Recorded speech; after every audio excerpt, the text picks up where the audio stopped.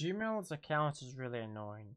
Whenever you want to have over 10 accounts, you're given a special screen called the maximum number account screen. To fix this problem, you would go on a different web browser because a web browser, Google, stores your accounts, right?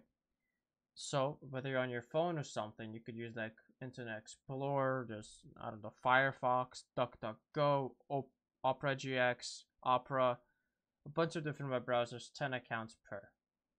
The reason you cannot sign out of just one account and add one, it's a really annoying problem that Gmail is just, they make things hard for you. Probably because they don't want you having a bunch of Gmail accounts, which is fair.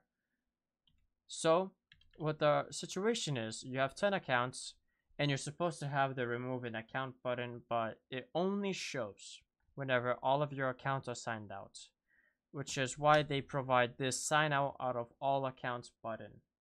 If you want to sign out of only one account, you would have to go on your phone, a second device. It doesn't matter which.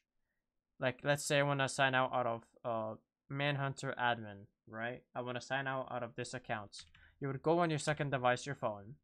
You log in with that Gmail. You click on manage your Google accounts. You'd go on Gmail app, right?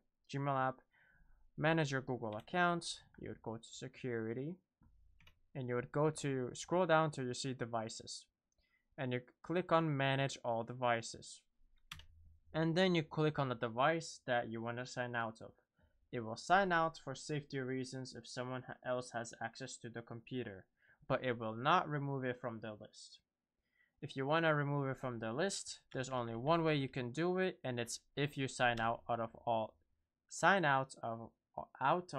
accounts, and only then you will be able to remove that account, which may cause problems for those who don't remember their password, or if it's someone else's Gmail that you don't know, Yep, hopefully this helped you. Thank you for watching.